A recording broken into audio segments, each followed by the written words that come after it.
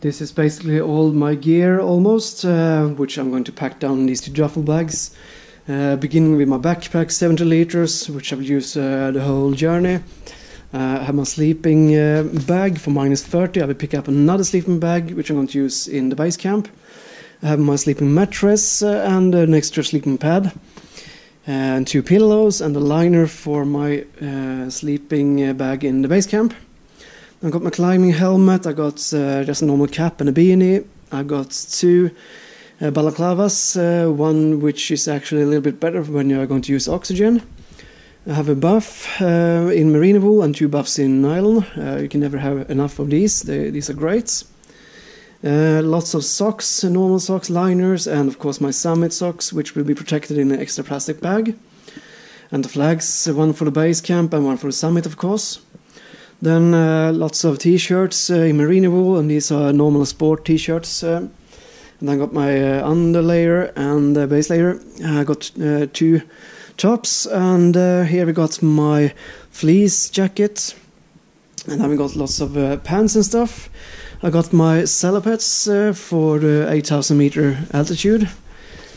And for lower down the mountain I need to warm my legs a little bit. I've got my synthetic pants. I got this fleece suit. This is kind of a one piece. It looks like a big pajamas. I really look not that macho in it, but never mind. And I got my underwear. And I got my hard shell. And then I got the soft shell pants for low altitudes and normal soft shell climbing pants. Moving on to the jackets, here we got my hard shell jacket, I got the wind jacket just for low altitude, and I got my 8,000 meter jacket. This is like, I look like I'm going to climb the moon or something. And my normal camp down jackets.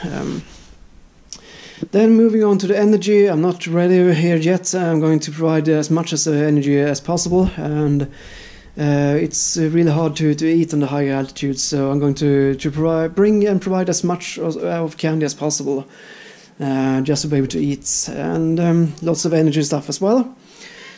Then I got my hiking poles, I got my climbing gear, I got my axe, I got my crampons, my harness, lots of carabiners, and the tools for ascending and descending, my ascender and my figure 8 and A to C buckets, and some extra ropes.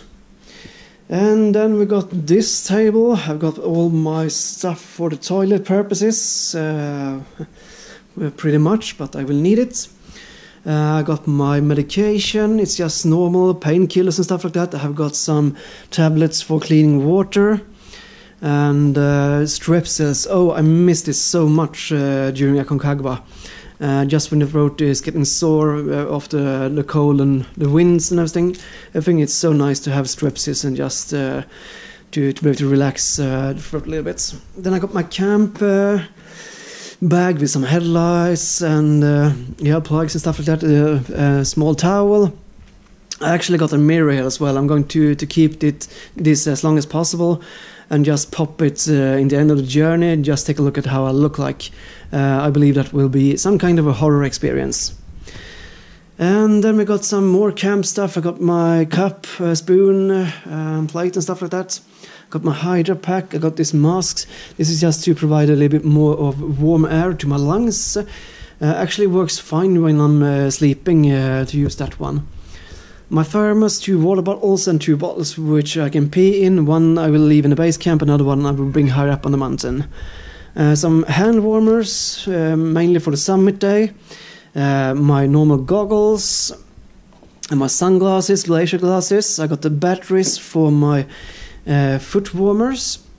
Then I got the technical stuff. I got the solar panel, 1 extra camera just for summit photos and stuff like that. Batteries, camera batteries, my power bank, more memory cards and stuff like that. And basically that's it. And moving on to what I'm going to use on my feet. I got my climbing boots, my high altitude climbing Olympus Mons. Some sandals just for camps and early on perhaps. My tennis shoes also for camps and early on. These are my down boots. It's nice to use them in the tent, for example, or around the base camp.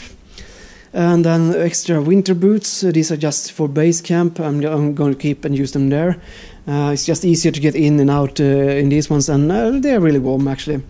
and my normal hiking boots. And last but not least, I have got a glove system. I got 2 pair of liners, merino wool liners. I got some fleece gloves. Then I got my working gloves with the liners for those. I'm mainly going to use these ones when I'm working with ropes and ladders and stuff. And an extra pair of gloves also working around camps or when I need as much dexterity as possible, but I don't need really much warmth. When it's getting colder, I hope I can use these ones as high as possible. The ultimate would be if I can use these ones all the way up to the summit, because I do have dexterity, and with the liners as well I can remove the shell and still hopefully handle cameras and stuff without freezing my hands off. And here I got the mittens for the colder part. I actually do love and enjoy the Hestra mittens, but they are really too bulky, especially if I'm going to use an ascender. I can't use these gloves with an ascender, it's impossible for me. But with the North Face gloves I can actually handle and operate carabiners and ascenders well. So I think I will only bring these ones, but perhaps I will also, if I got room in my bags, I will also bring the Hestra gloves. It's always good to have a backup with you. Basically, yes, I think that's it. As I said, I will provide more energy, and let's see how it looks like when I pack everything down in the bags. And I'm going to use compression sacks and stuff like that, so hopefully I can compress it and fit everything in these 2 duffel bags.